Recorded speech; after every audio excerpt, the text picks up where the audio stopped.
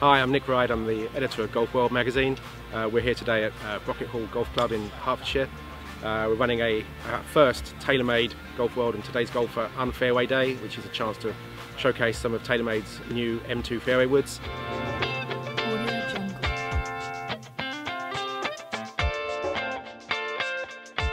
It's been a fantastic day here hosting TaylorMade, Today's Golfer and Golf World.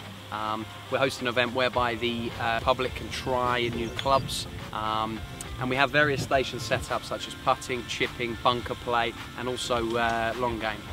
These people have been able to try the new clubs but also had expert tuition from various pros.